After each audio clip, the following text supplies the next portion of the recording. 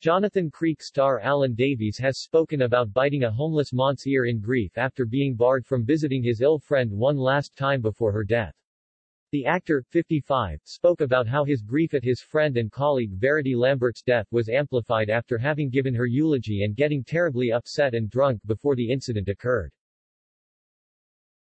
Speaking about the situation 5 years ago, Alan recalled the moment he received the devastating phone call encouraging him to see the Jonathan Creek producer for the last time.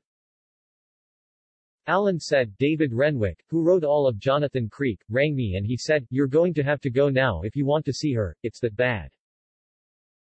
And she was in hospital in London and I went as quickly as I could." But despite his best efforts, the star was told that he couldn't say goodbye to the show's producer as her situation was too terrible. Alan continued, "I got there and her assistant, who looked after all her affairs, she had no family, said, 'I can't let you in to see her, Alan, I can't let you in.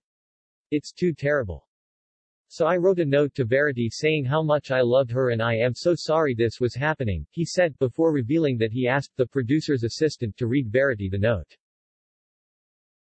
The producer died in 2007, 5 days before her 72nd birthday, following a battle with cancer. Tragically, she was due to have been presented with a Lifetime Achievement Award at the Women in Film and Television Awards the following month. Following her death, Alan told how he mustered up the courage to give a eulogy at the Groucho Club in London, despite struggling with grief. He said, "I did this eulogy. It was difficult. Then there was a very, very long wake and hardly anything to eat and I got terribly upset and drunk." After leaving the venue in the early hours of the morning, the star claimed that he was confronted by a man, resulting in the red mist coming down, which prompted him to bite the stranger on the ear. Alan continued, "We came out of there at 2 o'clock in the morning. And then some bloke on the street was abusive to me and I went and bit him on the ear. When I got home I said to Katie, his wife, I think I've done something terrible. I went over to have a go at him, shout in his ear, the red mist came down," he said on the Griefcast podcast to host Carrie Lloyd.